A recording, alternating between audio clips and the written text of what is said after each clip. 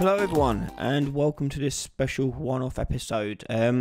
Yes, we're back at the inventory system, and the reason why we're back here is because there was an issue that was brought to my attention by one of my top patrons, Simon. Thank you, Simon, for bringing this to my attention.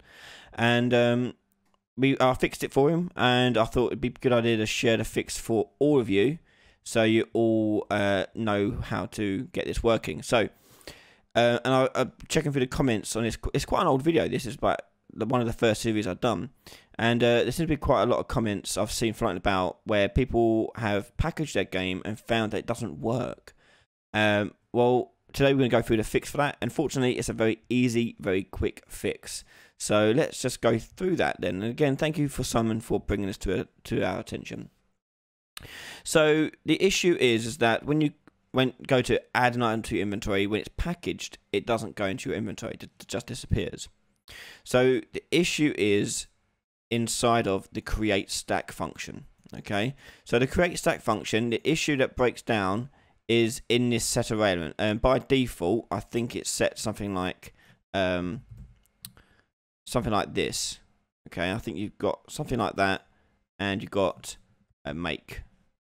Okay, so you've got something like that set up currently. Okay, now this is an issue because this is just a funny way of how structures work and how arrays of structures work, and the reason why it works in editor versus when it's packaged, I think I'm not 100% sure on this, but I think it comes down to how it uses a different compiler.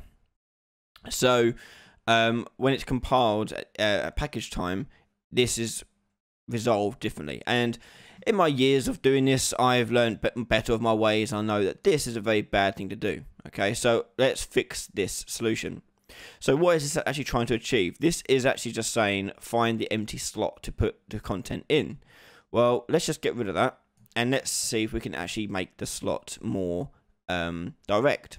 So the slot we're going to do, I just realized I deleted one. There we go. The slot we actually want to do is found up here.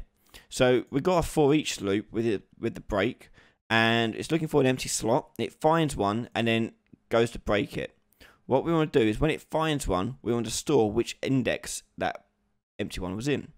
So for array index here, we're going to drag this out and then promote that to a local variable. And I'm going to call this one identified index. And we're just going to put it at the end here after my set boolean, like so. Okay, so that's all I had to do there. And then when it comes to the end, when I set the array element, I just use that integer as my index. So what it's doing is saying use the index that we found earlier that is empty, and that will fix your packaging problem.